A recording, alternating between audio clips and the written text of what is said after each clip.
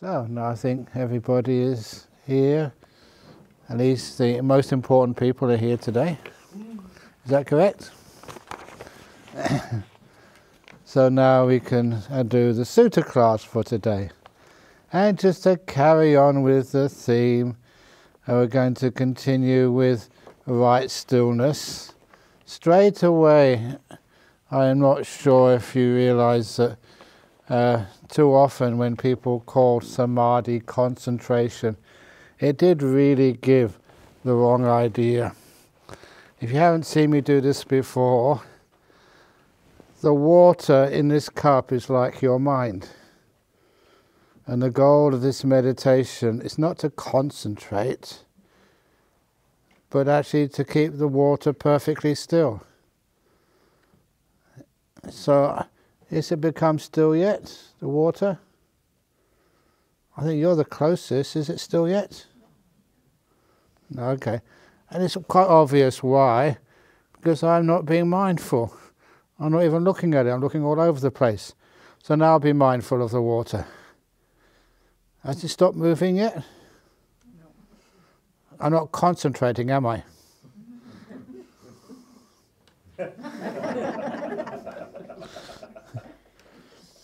Have you ever noticed when you concentrate, I really am concentrating, but it actually moves more. But fortunately there's such an easy way of keeping this water perfectly still. You put it down and you wait. Pretty still, eh? That's how to meditate. Meditation is very easy when you know how. You just put everything down. You let go, you detach, you renounce. You stop holding on to things, you stop grasping, you leave things alone. You're patient, you don't do anything, you just wait. It becomes still all by itself. Just like Ajahn Brahm used to say, the leaves on a tree, they only move because of the wind.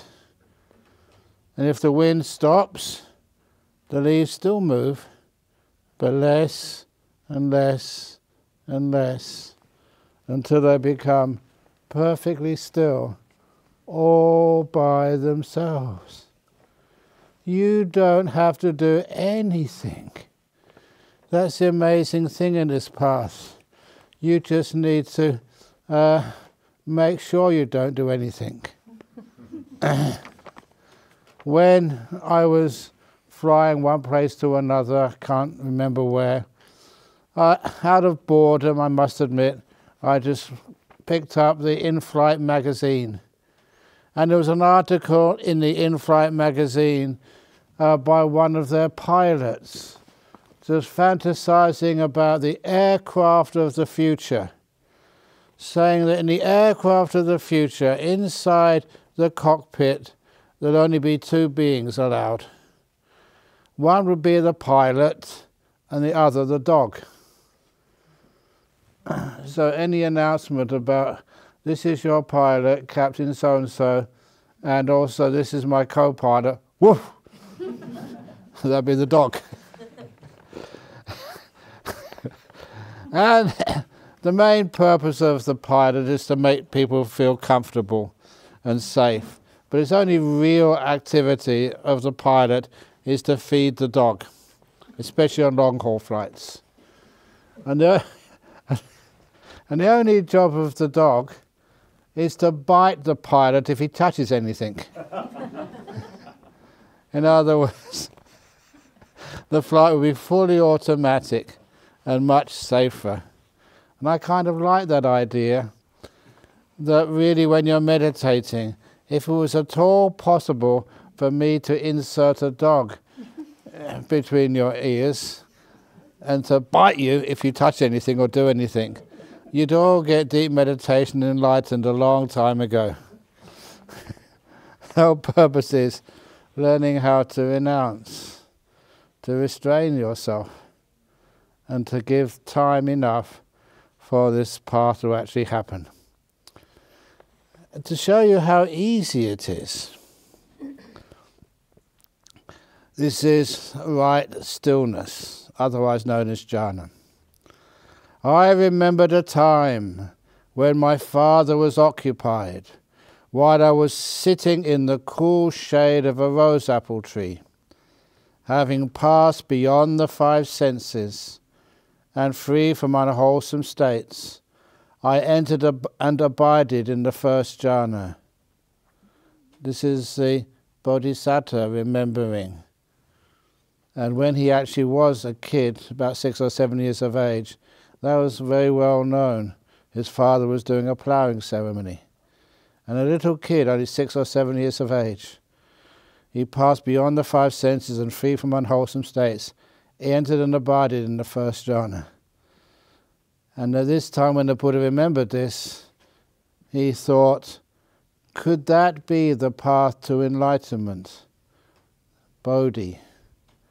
Then the realization arose. That jhana is indeed the path to enlightenment. And that's in the Mahasacaka Sutta.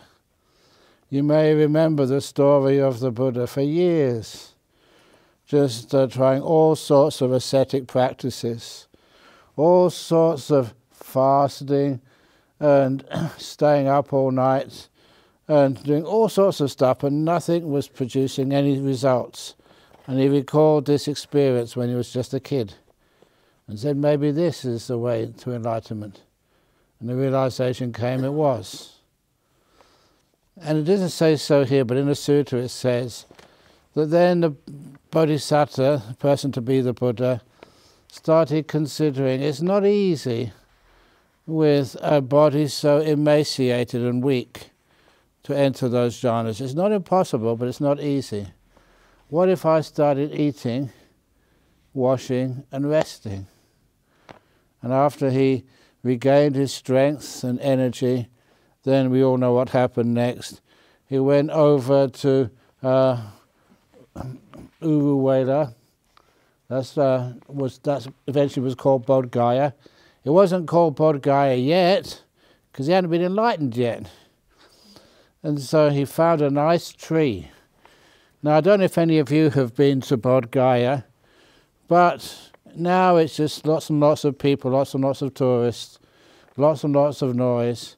But in those days, you can imagine, it was a beautiful park on the banks of the river Narangala. These days, as a Londoner, I would say it's similar to like Kew Gardens. Just next to the Thames, beautiful, tranquil and calm, a beautiful park. And that's where the Buddha sat down under a tree and did the jhanas and became fully enlightened. So anyway, what are the four jhanas?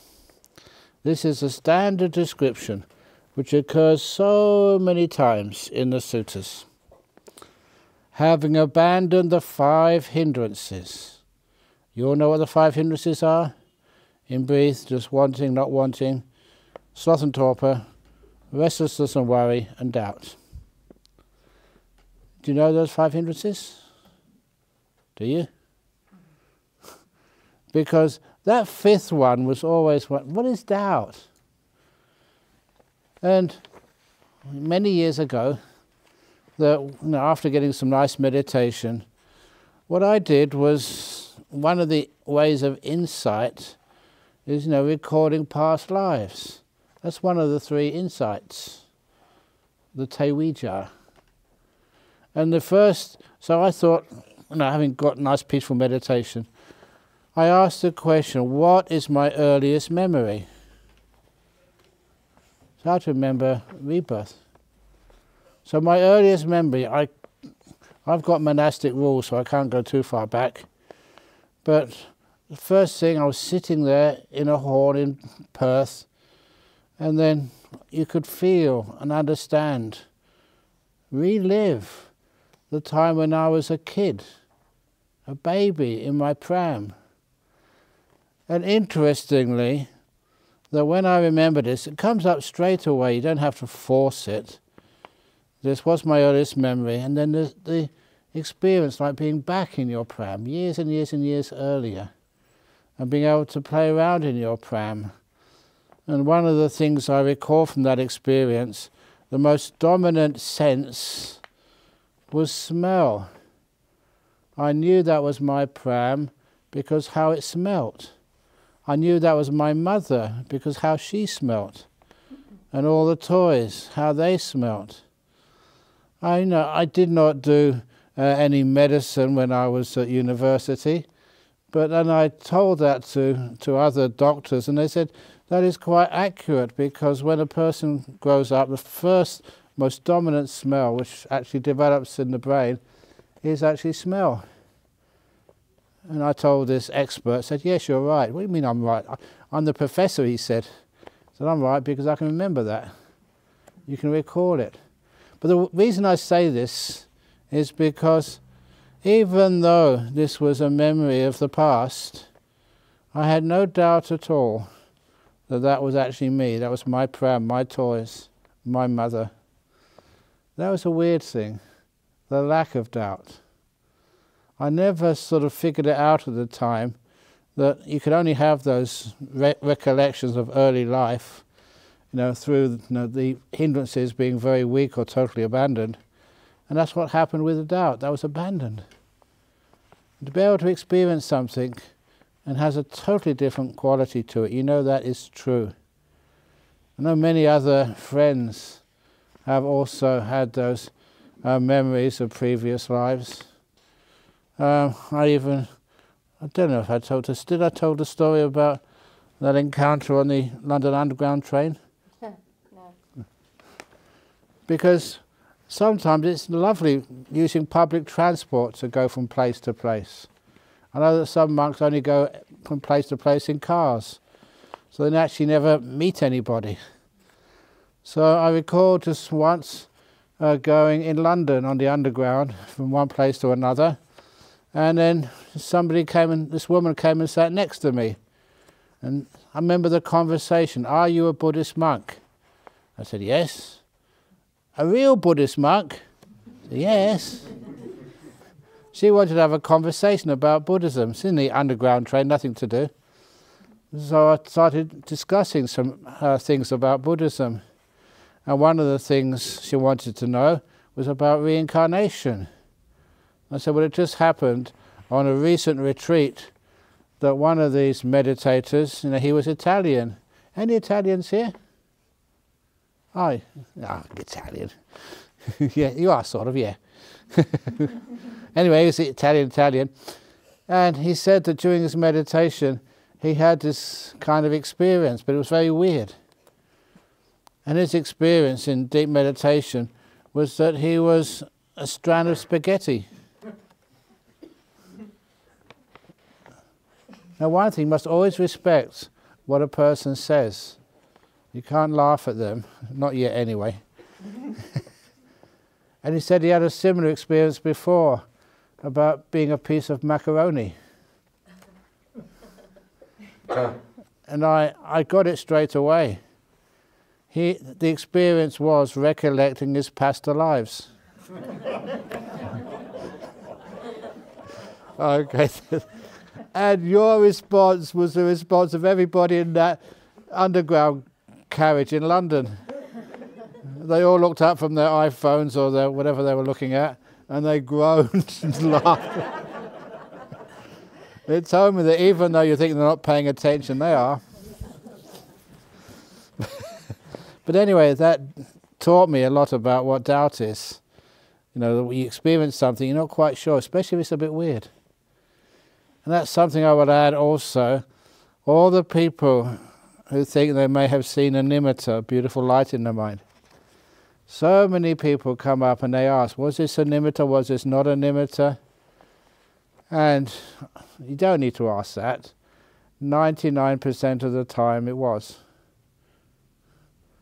That's just anecdotal, that's from experience. You talk to people, you ask them, and in the end, yes, it was. Don't doubt. So anyway, after the nimittas you go.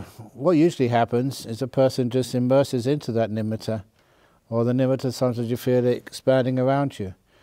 But what you're left with, having abandoned the 5 hindrances, totally free from the 5 senses. They're totally free. So you can't hear anything. Because you've got your eyes closed, you can't feel anything. If someone touched you on the shoulder, you wouldn't feel it. You can't smell, you can't taste, touch is gone. The 5 senses are totally gone. Just like that story I said of that gentleman who got into these jhanas by accident and was taken to the hospital. He even had defibrillators, couldn't feel them at all. The electric shocks, couldn't hear anybody. Just really blissed out deep inside. So you can't feel the 5 senses. Free from the unwholesome states, you enter upon and abide in the first jhana, wherein the mind moves onto the objects and holds onto it. The object, the meditation object, what you're observing or what you're experiencing at the time, being the joy and pleasure caused by being totally free from the 5 senses. That's what is the origin of the bliss.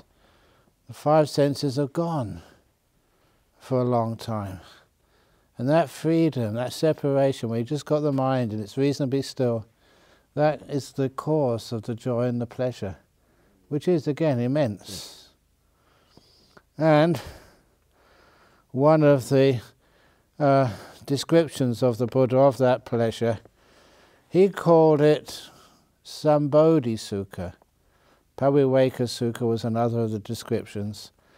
But Sambodhi Sukha, Sukha is pleasure, happiness, but very powerful pleasure. And Sambodhi is the word for enlightenment. This was the Buddha calling the feeling in the first jhana, which is pretty constant, however long you're in there, of being the pleasure, the bliss of enlightenment. And so you're not enlightened yet, but it pretty much feels like it. So close, that's why the Buddha called it enlightenment happiness. And you can do that. Sometimes that just happens. What you're feeling there, whoa, powerful bliss. And that's the bliss of enlightenment. Close enough, said the Buddha.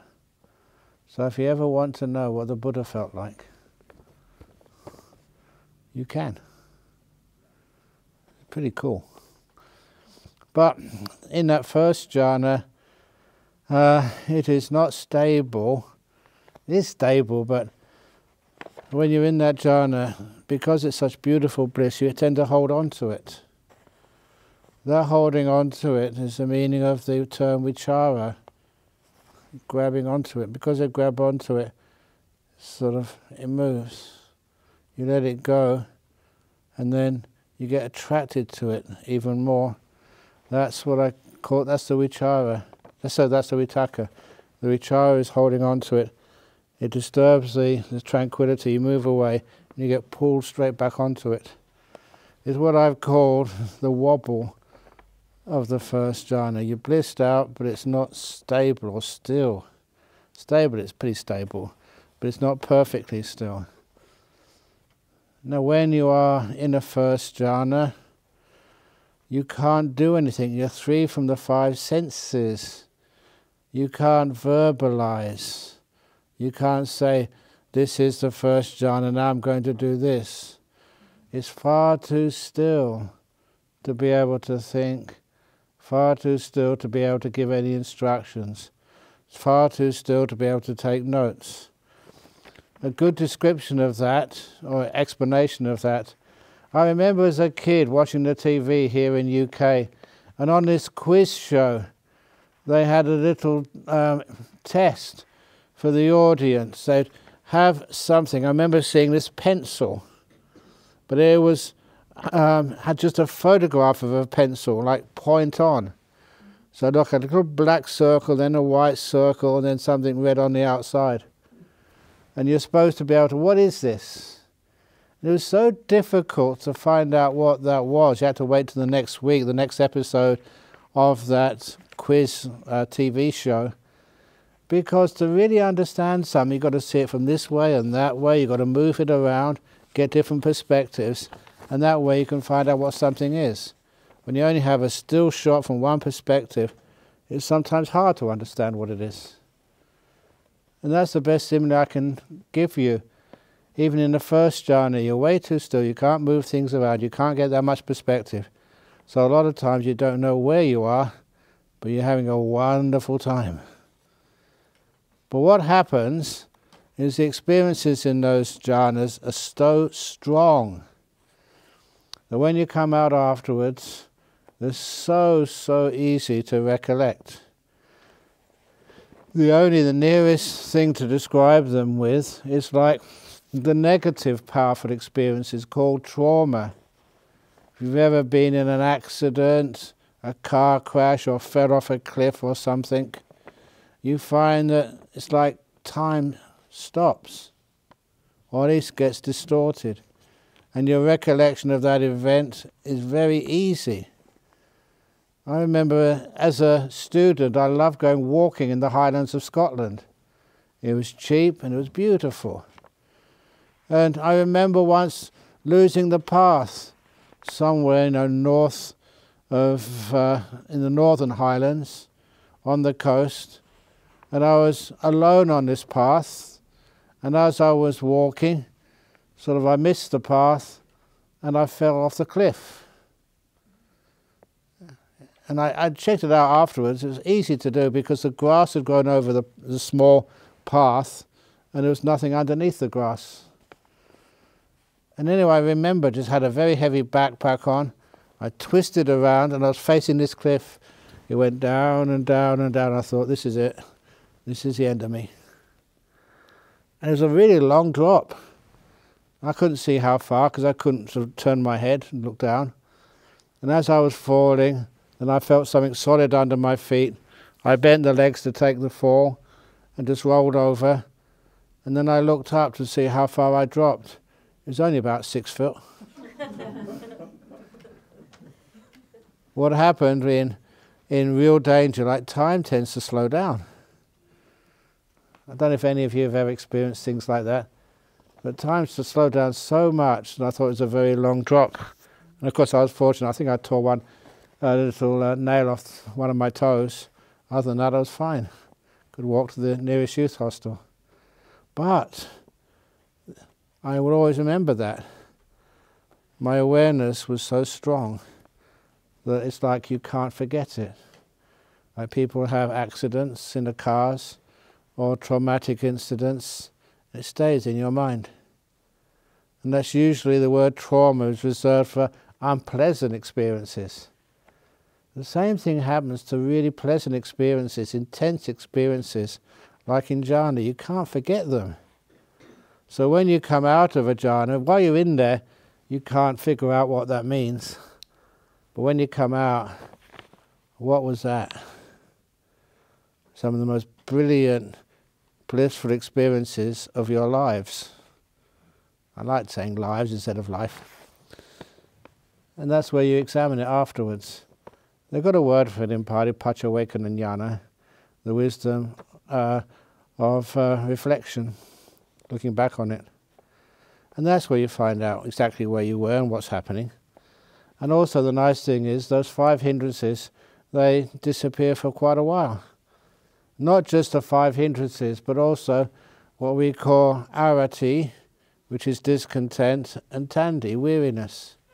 If you've ever experienced the jhana, a real jhana, sometimes I test you out, see whether it's a jhana or not. And I say that Sri Lankan women cannot experience jhana. Sri Lankan men can.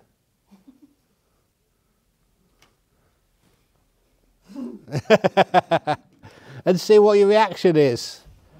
I'm only prodding you. Of course Sri Lankan women can get jhanas and men can as well. The whole point of me saying that is trying to test you out. What reaction do I get? And if I get a reaction that say, that's discrimination, you can't say things like that. If I get a reaction out of you, I realise that wasn't a jhana after all. Because in a jhana, when you emerge afterwards, you cannot be upset. People can call you all sorts of stupid names. Doesn't matter at all. You have this wonderful arati, which is you don't get upset. And the next thing is you don't have any weariness. You know why sometimes people, they can meditate on this retreat and after a while you feel a bit tired? If you get a nice deep meditation, you get this big boost of energy. If any of you got a jhana this afternoon, you would not be able to sleep tonight. You wouldn't want to. Just got a big boost of energy. So that's like the afterglow of these deep meditations. Very sweet, very powerful mind, free of the hindrances. So whatever you want to focus on, it's very easy to see it. The mind doesn't wander backwards and forwards. It doesn't get tired.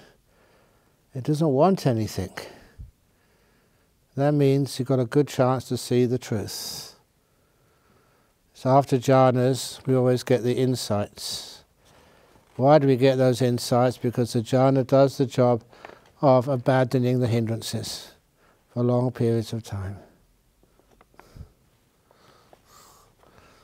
Okay, I wanted to say this about, I haven't done all the jhanas yet, but nevertheless, about how the jhanas lead to insight, enlightenment insight. I'm now going to tell you, I think I can tell them, can't I, about when I got enlightened. You asked me that earlier, didn't you? Okay, now I'm going to confess. If you heard this story before, it's a true story, not a joke. But in my 4th range retreat in Thailand, my meditation was really strong. And I had a monastery, had hardly any duties, lots of time just to walk and sit and walk and sit. A very simple life. And then one evening, sometimes you're really hot in meditation. You know, the meditation is so easy, you get so deep. So I was meditating, walking and sitting all day. Not because you were putting forth effort, you couldn't do anything else. The mind just wanted to do that. And then I was on the walking path late at night, maybe 11 p.m. or something. And then the mind was so still and so blissed out. You get all these great insights started coming in. Amazing insights, answers to some of the deepest questions of the universe. And then I kept on going because it was always incredible fun and joy and bliss. And then the big one came. This really powerful insight. And then I thought, another enlightened being has arisen in the world. And it was so blissful, even though it was maybe around midnight, had no sleepiness at all, just carried on a walking meditation, sitting meditation. And then we used to get up at 3 o'clock in the morning. So about 2 a.m. I decided to lay down. No way you could go to sleep. So just for half an hour, and after half an hour, went to the hall and carried on meditating, sitting down. And then somebody else rang the bell. I was there, already sitting. I never needed to be woken up. And when all the other monks came and we started the chanting, the morning chanting, everyone else was doing the usual, yes, and I was going, Yo so bhagawa alahang. I had so much energy. I couldn't help it. And then we meditated and I was blissing out again. Then we went on alms round. And the alms round as an enlightened being was very sweet. All these villagers who just gave you a little bit of rice. And I blasted them with loving kindness. You don't know how lucky you are. The first alms food for a newly enlightened monk. Zap. And I was zapping everybody. And then, when we got back, usually in those monasteries, we'd usually only have 2 pots Actually just one pot of food. It's very simple, a very poor monastery. We got the rice on arms around, nothing else. And they usually have the same pot of rotten fish curry. It was rotten fish. If you smelt it, pladek. Remember that? It smelled terrible. But that's all you had, every day the same thing. But today, there was another pot of food. I used to be a vegetarian before I was a monk, but they don't have vegetarian food there. No choice, they just hardly had any vegetables. So anyway, the second pot of food. Someone, somewhere, had got this pot of pork curry. It was actually edible. And straight away I thought, yes, those heavenly beings were also celebrating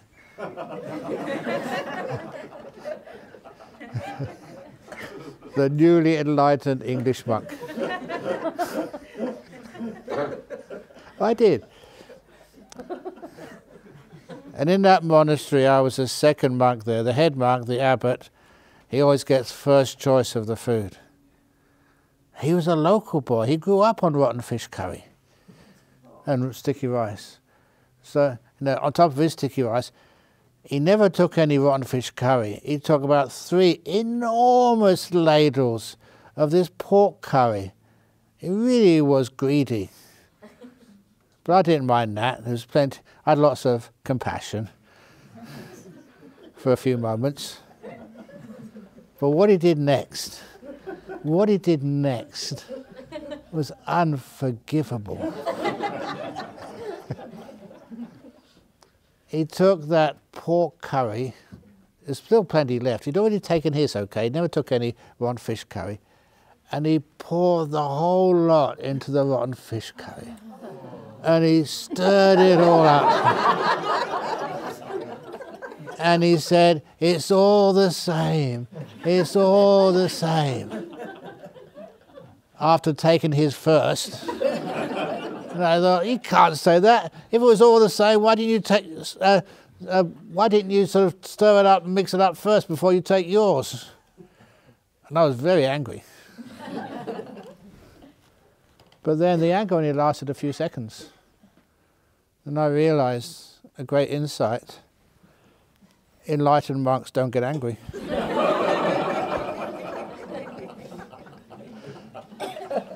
And I realized, I can't be enlightened after all. That's very depressing.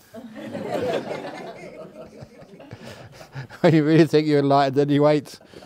And I didn't mind what I ate after that, I just slopped something in and passed it down. Really depressing. But anyway, that was a nice, interesting story. When I became enlightened, it lasted about, maybe 8 hours or something. It's not bad.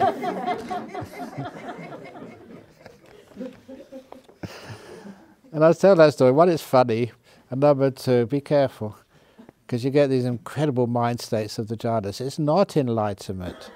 It's a very clear mind. You get a taste of enlightenment. But you need that plus the teachings of the Buddha, the insights, to be able to make that permanent. Anyway, that's the first jhana. In the first jhana, 5 things are absent, 5 things are present. When one has entered the first jhana, the 5 hindrances are totally absent. And what is present is the mind moves on to the objects, holds on to it, the object being joy and pleasure, and there is a one-pointedness, a oneness of mind. This word ekaggata is not just one-pointedness of mind. The word aga means a peak, a summit of perception. And many of you who've been to India know the old town of Agra, where the Taj Mahal is, the Red Fort as well. That was the capital of the Mughal Empire in India. It was a capital, a summit, Agra. So ekaggata is a Pali word for ekagrata, the summit of the mind, a peak of the mind. Not ordinary one-pointedness, but incredible one-pointedness. And all those things are all together. You don't just, okay, now I'm going to do sukha, now I'm going to do piti, now I'm going to do vitaka, now I'm going to do vichara. This is a natural phenomena. It just comes and it's there, and when you come back afterwards, it has these 5 qualities. But the most important quality is the 5 senses are totally gone. There was one gentleman, he was in the British Army. It's a good old Ron story. And British Army, but he had terrible migraines. He actually came from Yorkshire, from, well, it was, yes, Hull, just down the road from here. And the only way to get anything in his life, he came from a poor family, he joined the British Army to get sort of a profession, and he was very diligent. He became a sergeant in the army, and so he was leading, whenever he would lead any troops, if he had a migraine, he'd just find a barn or some dark place and sit in there for a quarter of an hour or half an hour. And he said he'd just go deep, deep, deep inside where the migraine didn't hit him. And that's how he coped. And he gave me one example, that one day when he was on some exercises in Germany, this was in the 1950s, and then they told to take a break for a cup of tea, so all his soldiers had a cup of tea, just found a nice barn and sat inside of it. And then the word came from the commanding officers somewhere, move. So all the other soldiers got in the truck and started driving away, and then somebody remembered they forgot their sergeant.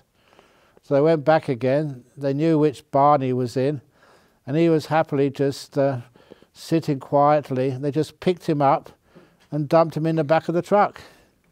They'd done that before.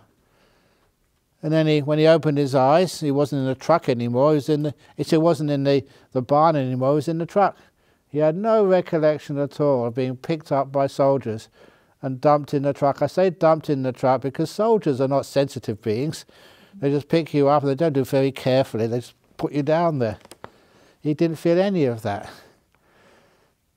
So that it was the migraines compelled him to go deep inside where he couldn't feel the pain, and that's where he could experience one of the jhanas.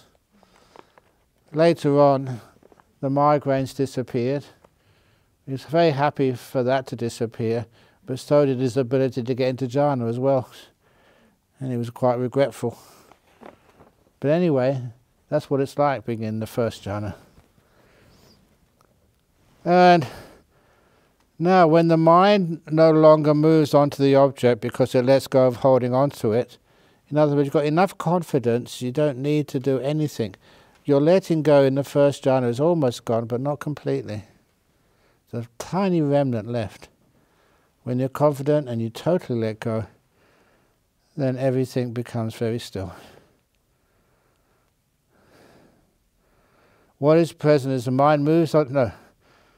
So those vitaka vichara you've let go of those things, and you enter upon the abide in the second jhana, which has the trust in the object, the bliss, enough to let go of holding it, and the unity of mind without any movement or holding, with joy and pleasure caused by the absolute stillness. This is a time you're not doing anything, nothing is moving, absolute stillness. It's like samadhija, piti sukha, the bliss of stillness. And you say, well, so what? Because it is perfectly still, once you come out afterwards, you will notice that something was missing. In each one of these experiences, never waste the time or too much time trying to recollect what was there. It's much more conducive to real wisdom, to insight, to recollect what was missing. What was usually there, but no longer there. In the first jhana, what was usually there, but no longer there, was your 5 senses. Now they're gone. Totally gone. Now you've got a chance of understanding what they were. In the second jhana, what's gone, what's disappeared, is will. Your ability to do anything. Your ability to choose. Your ability to control anything. That's just not there anymore. And now you have an opportunity, you have the data to realize what will is. It's not yours. So anyhow, there's a simile which helps here. It's not from the suttas. Once upon a time, there was a little, a few Germans here, Kaulquapper.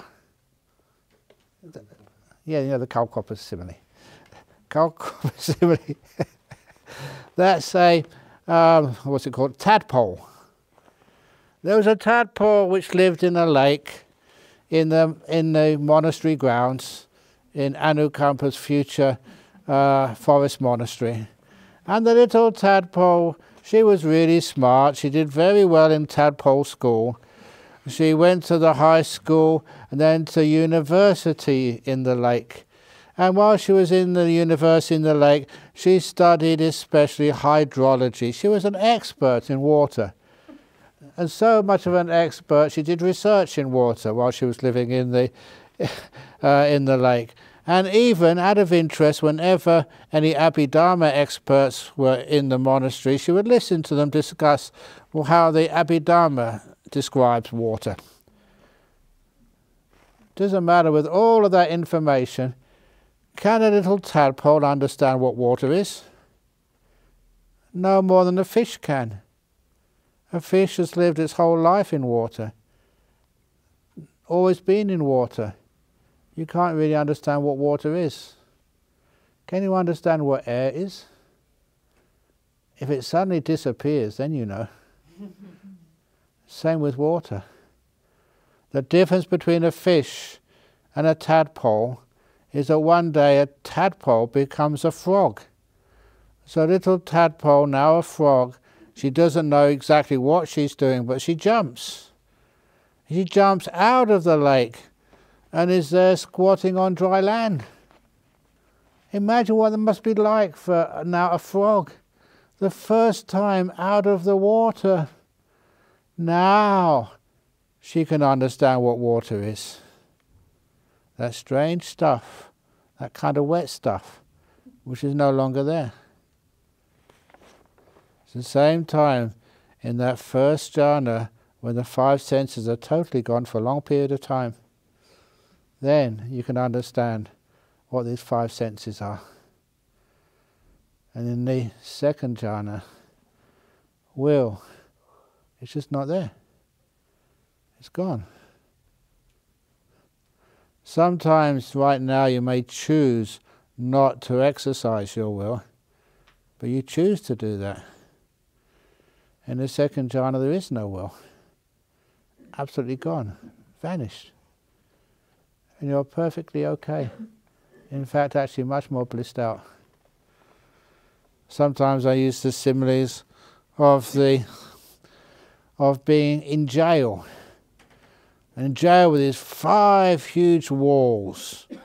One wall is called sight, the other wall is called sound, smell, taste, and touch. So you can't go outside. And the head warden of the jail, his name is Will. And Will never allows you to be at peace, never allows you to sit down still. Have you ever actually just started meditating and this Will keeps on telling you what to do and giving you suggestions, talking to you, this is not how to do it this way. That Will is always on your back. But then through this eightfold path, you learn how to be so still that will can't find you. And you disappear. At last, no one is telling you what to do. You're free. So when you experience second jhana, you really are blissed out, having a wonderful time. Will is not there. When you come out, it comes back again, but at least you've had some idea of what it's like when there's no will. And you understand what it is. And then, with the fading away of joy, you abide mindful and fully aware, experience of bliss purified from joy.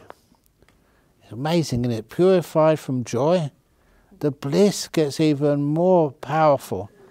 The best way of trying to find similes for these jhanas It's like, I don't know what flavours of ice cream you like. So these are all like ice cream, but more and more delicious flavours. So this is the third jhana flavour of ice cream is even more sweet and healthy and juicy than the second jhana. And then when that joy vanishes, there becomes the third ice cream. It's hard to find similes, okay, so give me a break. And the fourth jhana, so then the best flavour of all. And they give a summary of this. Having abandoned pleasure and pain, all this vedana, all this experience from the five senses, and the disappearance of joy and unhappiness, the positive and negative from the mind sense. And the only thing left is, they call it equanimity. I prefer contentment, because equanimity is too bland. Even this is amazing joy and happiness. But I will always add, which has only neutral mental vedana remaining, just pure mindfulness with contentment. I'm glad the Buddha wrote that, because sometimes people think these are trances. These aren't trances. To other people looking outside, they may think it's a trance, but you're perfectly mindful. And the summit of mindfulness, the pure mindfulness, the perfection of mindfulness, is the fourth jhana. That's when you're really mindful. Nothing is disturbing it at all. And what kind of meditation did the Buddha recommend? Totally free from the five senses, ... You abide in the first jhana, second jhana, third jhana, fourth jhana. That's what the Buddha recommended. How does vipassana fit in?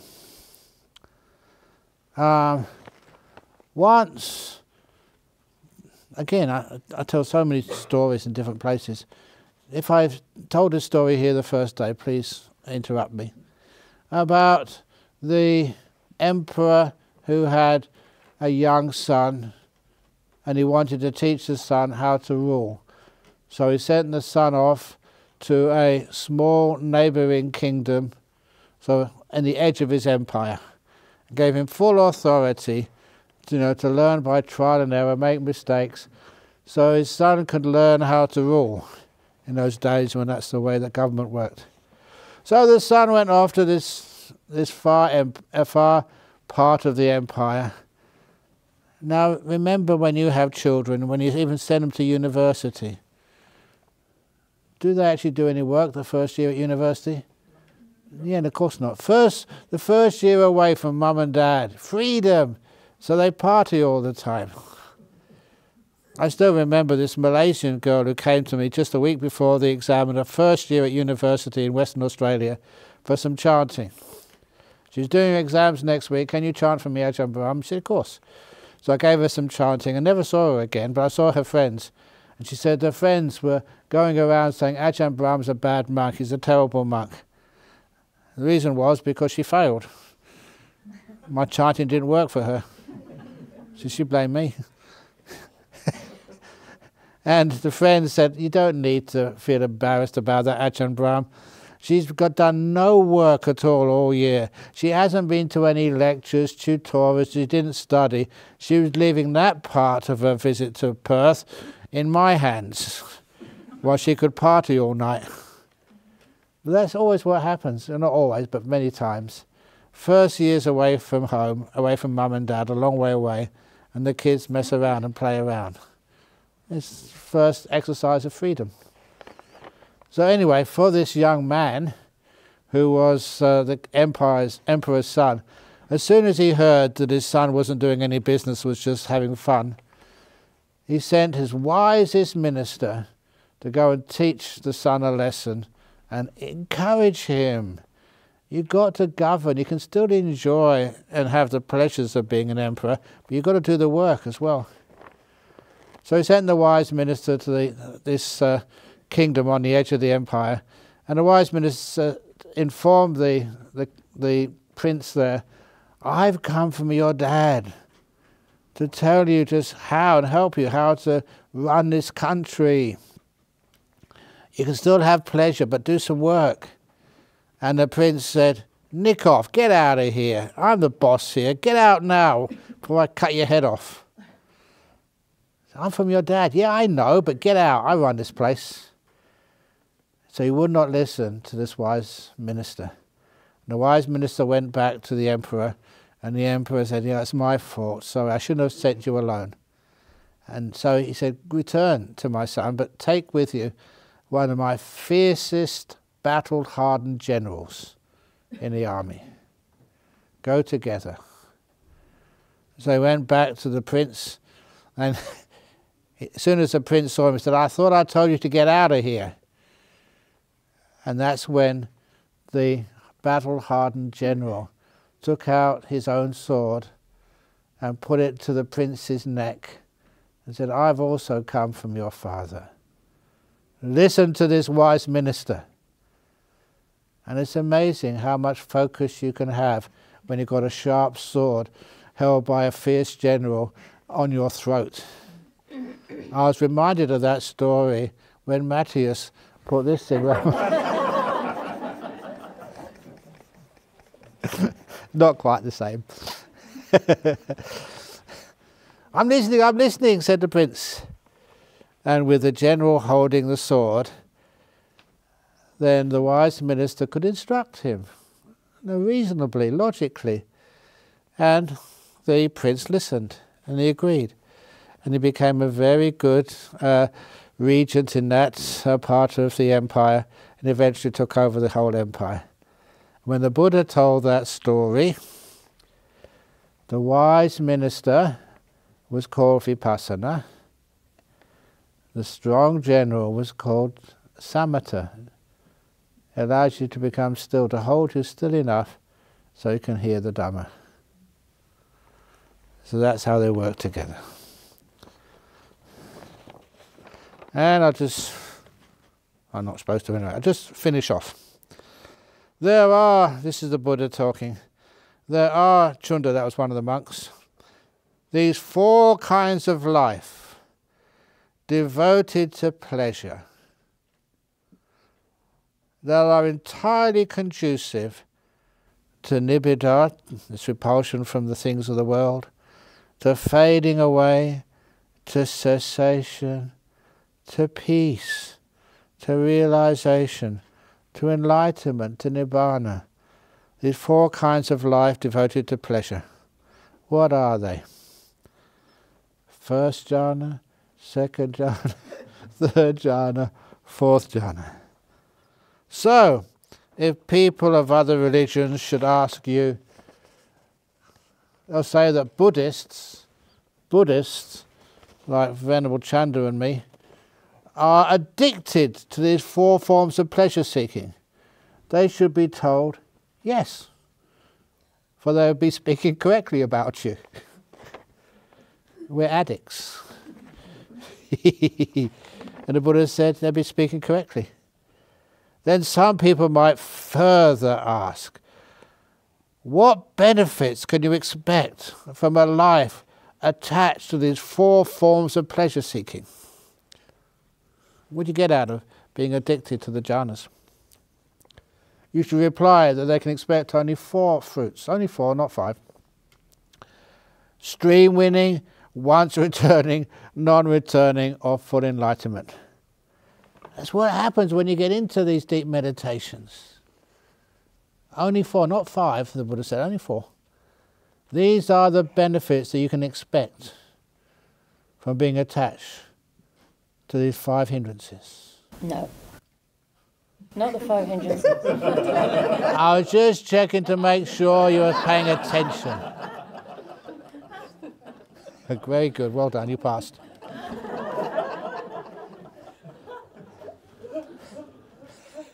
These are the benefits you can expect from being attached to these 4 forms of pleasure seeking. And one of the reasons I love telling that quote is because people always used to believe, oh, being a monk, being a nun, that's no pleasure at all. And why do you do that? Just to get up early in the morning, Just eat whatever somebody puts in your bowl on arms round. And you've got to sit meditation and talk to people all day. And you don't have any fun. You can't watch any movies. You can't go to any concerts. You can't watch any soccer. You can't do anything. What fun is it being a monk or a nun? Okay, I'm going to really I'm going to do this. This is my father's joke. When I was young, I didn't even know how to spell Buddhism at that time. He would say, "What fun does a monk have?" None. You said it. What was it? None. What fun does a monk have? None. That's not true.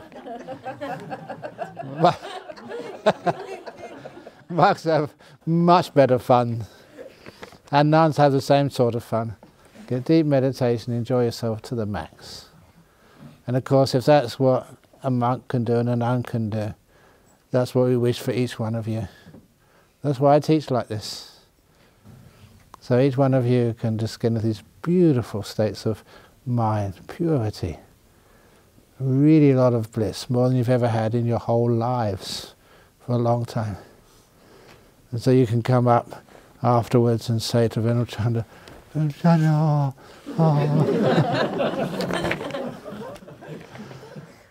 have such a pure mind, you have the data and the ability to see through this world and also become enlightened.